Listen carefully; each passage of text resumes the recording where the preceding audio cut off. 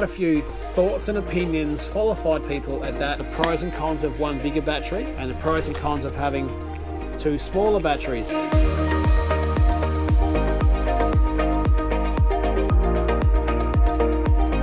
Sometimes they're good, sometimes they're bad. Some people swear by one, some people swear by another. So we'll start off with the advantages of these and then we'll go through the disadvantages. G'day, how are you there? Diesel here from Getting Around Oz Camper Trailer Traveling. Thank you for clicking on the video today and thank you for checking us out. Today's video is a little bit different. First thing is, I'm going to tell you about these batteries I got. This one here is the battery that I've been using here in the camper trailer for the last 8 months, and I've had some different experiences with this which I've covered in a previous video. I'll add that in the description if you want to check it out. I've also got these two batteries here which are new from lithium. These are smart batteries, so a little bit different, a bit more technology in them. But then I want to cover off some things with you that I've really just sort of started to think about a bit more seriously, and I'm fairly sure it's something many of you have considered or wondered, and that is it better to have one bigger high capacity battery or two smaller capacity batteries? Hang around, we'll check it out.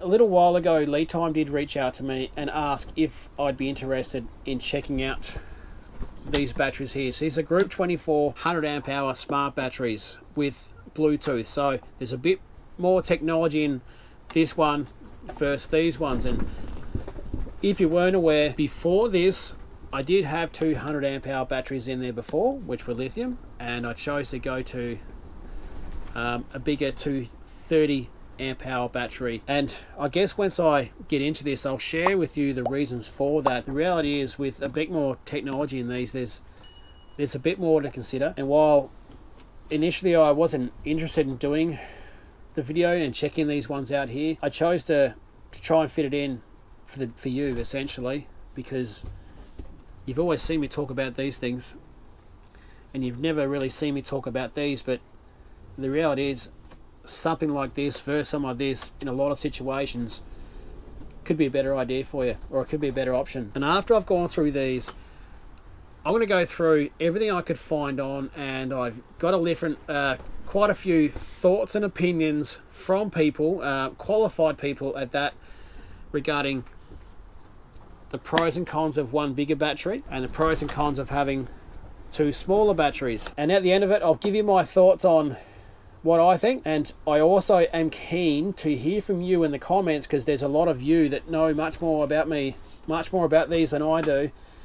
Let us know in the comments what you've found, what you've experienced, because I'm doing this for people looking at getting batteries, or in a situation where they may be starting out, they may be in this exact same situation, wondering which way to bloody go. So let's all jump together on that and try and help these people out.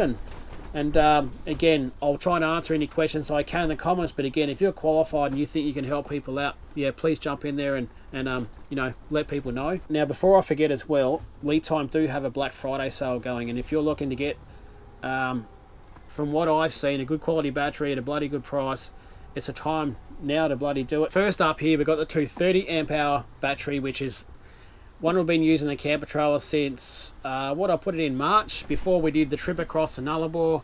We did have some problems out there. There weren't problems with the battery, but I did accidentally trip the system, metal on metal, shut this thing down. The BMS did its trick and did its job and protected the battery. Turned out I had a heap of charger problems, but it was something I was trying to diagnose in the middle of bloody nowhere.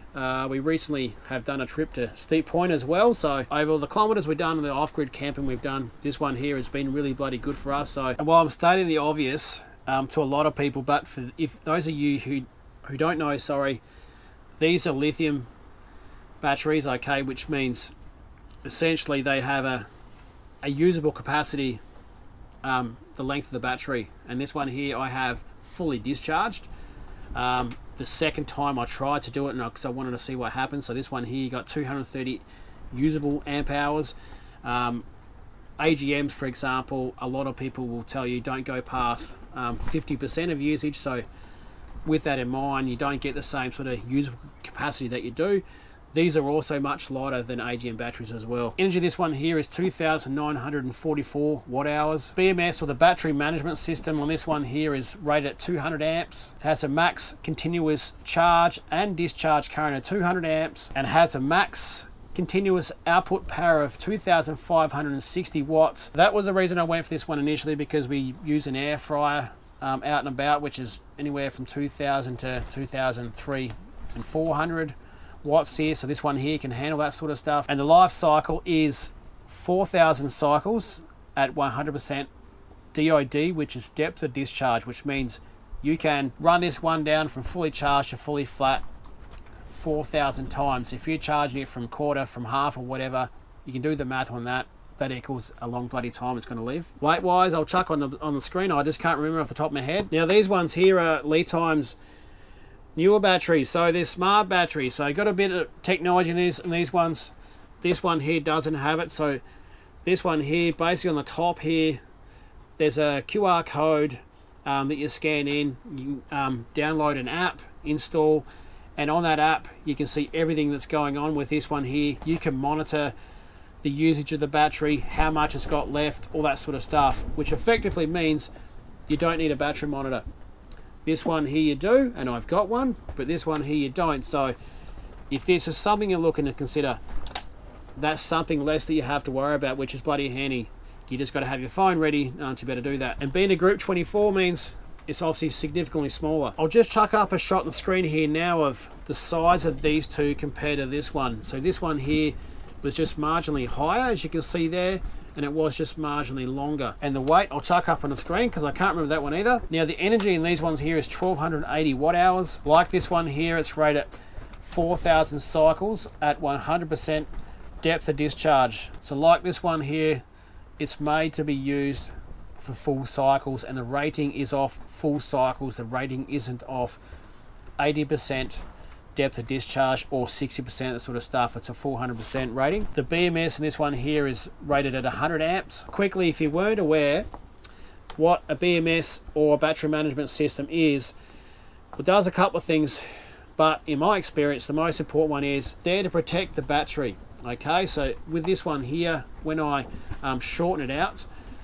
the BMS shut down the battery and protected the battery. And essentially the job of the BMS is to make sure this thing is running efficiently, correctly, and it's there to make sure this thing is protected against any sort of weird things that are going on in order to preserve its life. This one here is a max continuous and discharge current of 100 amps and a max continuous output power of 1280. Do you remember before this one was 2,560? These two here at 100 amps.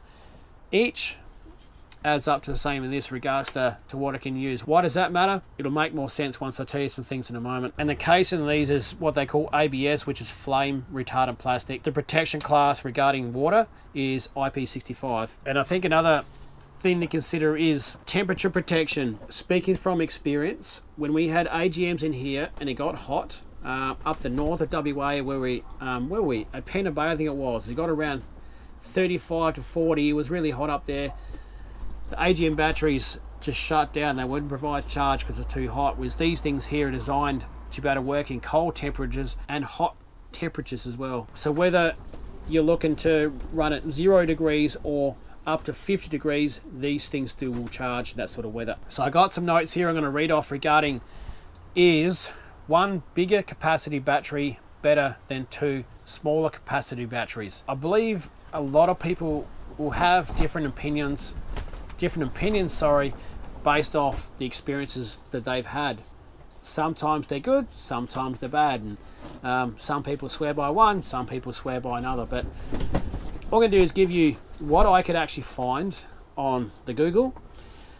I also spoke to some people, some qualified people, and got some information as well, which is what I'm going to share with you. And so we'll start off with the advantages of these, and then we'll go through the disadvantages. Now the advantage of having two small batteries is if one fails, you've got another one to keep providing power, which means, or it's more likely to give you an outcome where you haven't lost all power to your system and you've still got one there still providing something to keep you going. So another one here is two batteries in parallel can accept a higher charging current, which allows for faster charging, providing you have a big enough charger. But again, remember, that's providing you have a big enough charger to actually provide the extra charge to them. Speaking from experience, smaller batteries gives you more flexibility.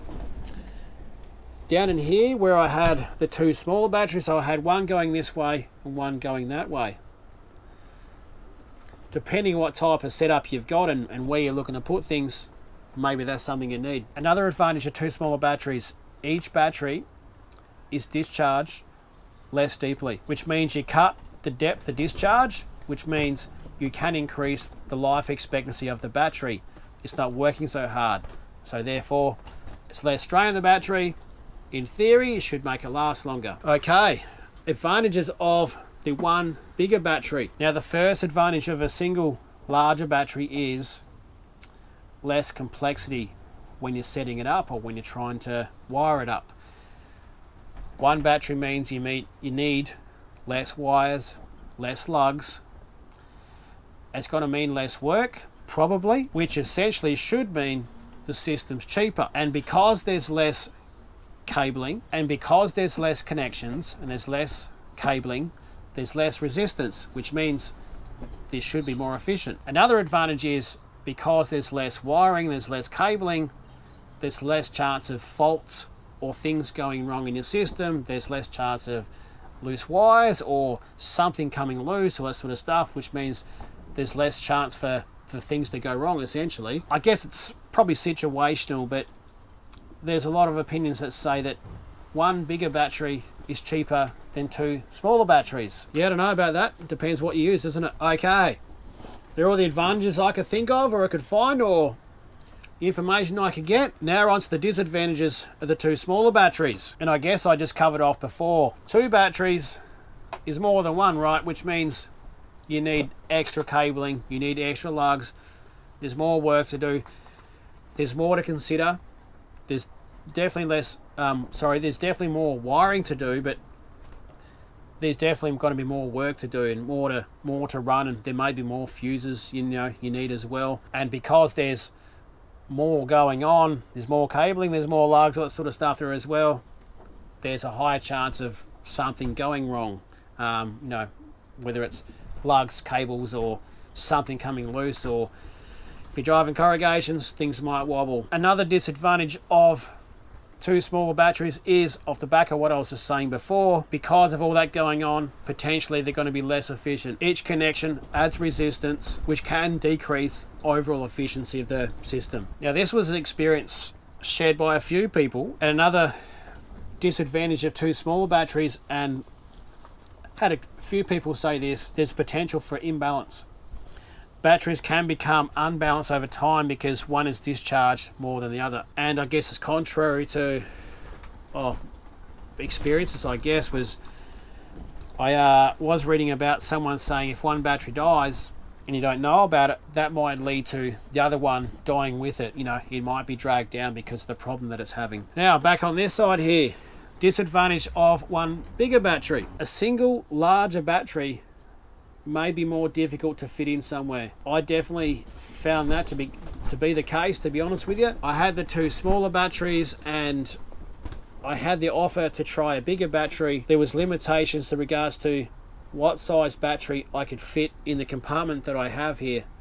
This was the only one that I could find that would fit. I checked a lot of different brands. Now, the first disadvantage of a single bigger battery, when I had two smaller batteries, I wasn't using lithium back then, I was using another brand. When I was looking at going bigger, because I wanted to go more than 200 amps, I want to see what other options there was around, because I've got another bigger battery in my car.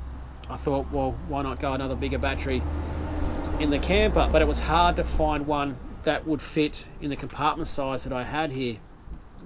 Depending on what you have, it may be sort of designed to fit a certain size battery, but fortunately the lithium one here, while it's a bigger capacity, an extra 30 amp hours, size wise, like I showed you before, wasn't that much bigger, therefore I could fit it in. But all the other brands I looked at, I couldn't actually fit anything in. Another disadvantage of a single bigger battery, there's a higher load on one battery. All power is drawn from a single power source, which can lead to a greater strain on a battery. Obviously, because there's more strain, that may decrease the lifespan of the battery. Because there's more stress, it's working harder. Because these ones here aren't working so hard, maybe this one here lasts longer than these ones. And one very clear disadvantage of one bigger battery, and the last disadvantage of a bigger single battery that I could find was, and it's definitely something I've had to think about and I've been reminded about, if this thing dies, it's all over. All the power to the camper trailer here or the car is gone. There's nothing else that you can, you know, fall back on essentially. So if you go bigger, you're all in. So there are experiences that I've come across, I've been told about. Some people swear by it and some people will argue it, but for me, my opinion is consider all that, make the best decision for you. I know it's a pretty neutral thing to do, but in the day, like, it doesn't really matter what you do. Just make a bloody decision that's good for you, that works for you, and one that you're going to be happy with, because power to your system is pretty bloody important. It's you know, definitely one you want to get right, that's for sure. Now, if you haven't already, subscribe to our channel, get behind us. Really would love your support. Because of your support, companies like Lithium want to give us some batteries to look at. Why did I take these? There's a project that I'm trying to work on, trying to get together. We'll see. I'm pretty keen to make it work. That's probably something I'll show with you in some time. But again, if you're looking for a cheap, good quality battery that can put up with a bit of, you know what, as I found with this one here, now's the time to grab yourself a bargain. Use a discount code. That's all I got. I'm Deeds of Getting Around Oz, camper trailer traveling. We'll catch you in the next one. Hooroo.